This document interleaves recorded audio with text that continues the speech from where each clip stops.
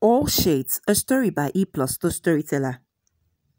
Everywhere suddenly became silent, and Nike could not help but notice a group of ladies who had just stepped into the shop.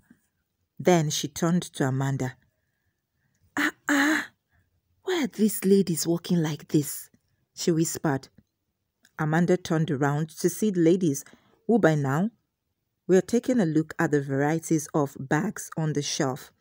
And then she smiled. Ah, those are the big girls in town, oh. Don't try them, oh. Amanda replied. Really? Big girls, bow. So is that why they are walking like butterflies? Nike lamented. Ah, Nike, the truth is that in life, we have all shades. Some people are big, while others are small. Just like you and me. So, when you know your level, you will walk likewise. It's not their fault, though, Amanda responded. Nike remained silent for a while as she pondered over Amanda's words. So in your mind now, you have just insulted me like this.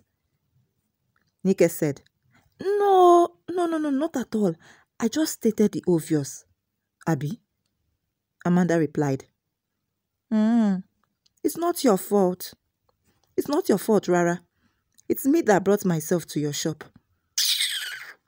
Nike exclaimed as she headed out.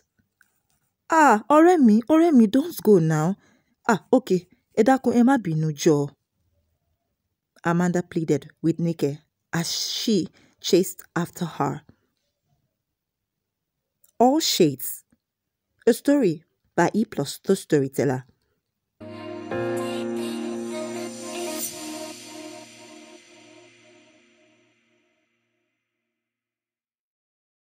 For your ghostwriting services, your book writing, speech writing, essays, researches, creative contents, personal stories, brand storytelling, and every other writing services, call or send a WhatsApp to 070-815-36821. E plus the Storyteller has got you covered. I'll be waiting.